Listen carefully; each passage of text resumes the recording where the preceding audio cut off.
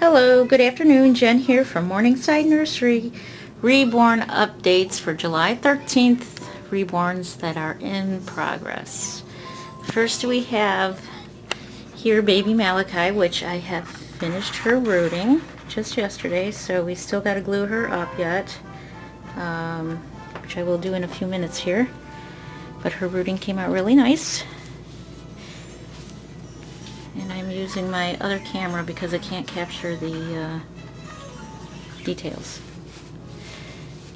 So this is baby Malachi, and she will be glued up and then soon she'll be assembled. And here I'm assuming this is a boy, I'm not sure, but this is a custom hair painting that I've just finished, and we'll be adding the last layer of Genesis finish to protect the paint. So this little one's mommy painted this the face, but I painted the hair, so I did a custom hair painting, and I will show you the back of that. And let's see if we can zoom in on that detail.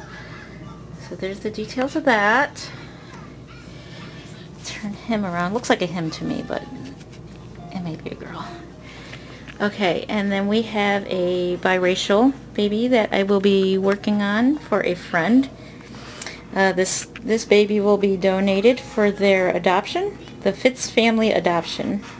So this will go towards their adoption fees. So all sales goes to them, and I have offered to make them a biracial baby. So. And this is going to be a boy, and I will have them pick out a name, and we'll name him, and we'll put him up on eBay. So, and that's what I'm working on now. And so next week, let's get these guys in here.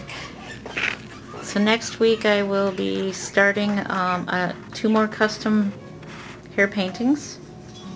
I will be starting a Franklin kit, I believe. A couple, let's see what else, and another custom painting and rooting.